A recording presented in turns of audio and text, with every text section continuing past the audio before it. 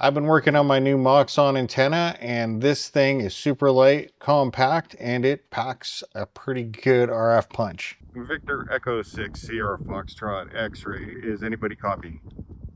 Yes! I'm always pushing the envelope on what materials you can use for an antenna, and this is no exception. We've got window screen, Faraday tape, some sewing, fiberglass rods, and a 3D print. To build it, I've designed it up in on shape, and then we have built one prototype. I start by laying out and cutting the Faraday fabric on top of the screen, and then we cut the screen down so that we have everything that we need to sew up. Then we reinforce all the edges with reinforcing tape. It's because you're recording me, I'm under stress. You still stressed out? I did the corner good. I did good. Fiberglass rods get cut to length. The handle gets glued on and heat shrunk for a solid grip. So I cut a piece of heat shrink.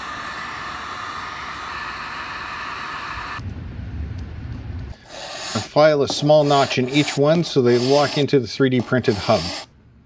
And now you can see that it slots into that hole, and now we can twist without it spinning around. This packs up into a 2x2 by 16 inch package, and it weighs about 6 ounces.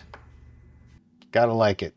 Putting it together is pretty straightforward. You start by sliding the 4 fiberglass rods into sewn pockets on the antenna. Once that's done, take each of the rods and place it into the 3D printed hub. So this needs to be pointing towards the BNC. When you get to the last one, you'll need to bend it slightly to tension everything. It'll flex and then snap right into place. Here's a heads up, don't put the fiberglass into the 3D printed piece first and then into the fabric, because the 3D print is more likely to break in that circumstance. The handle comes through here. You've got that little rectangle piece that it pops through. This is where you're gonna hook up the coaxial cable, feed it along the handle, use the Velcro to strap the coaxial cable to here. If you want to put it way high above your head, there's a second hole you can hit and do this and be able to get it up higher. If you buy 2, you've got your own TIE fighter. Pew, pew, pew, pew.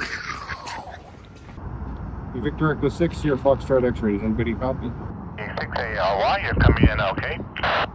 Are you the person that has YouTube there also on the Faraday antennas? Yeah, we also have YouTube. Simply Off-Grid Life. It's all one word. And we have a combination of different stuff there. And radios and even some of the antennas. Evidence. Before I went out, I went onto Radio Mobile online and I mapped out the land profiles and my best chances at getting at what repeaters. You can see how to do this in one of my previous videos, and you'll see a link down below for it.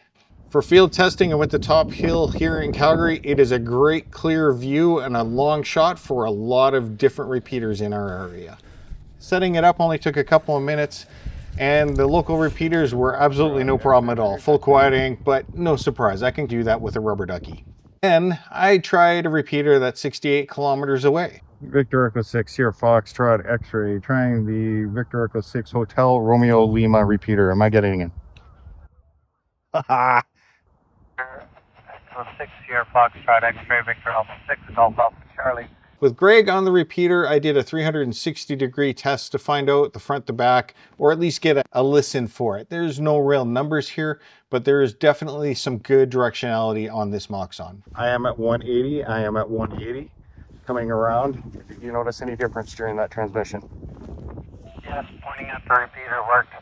Pointing everywhere else, you faded out. Of course, we have to do a test with just the rubber ducky to find out if it will hit the repeater. And Victor Echo 6 here, Foxtrot X-ray, trying to hit the Longview repeater from Calgary on a rubber ducky. Can anybody copy?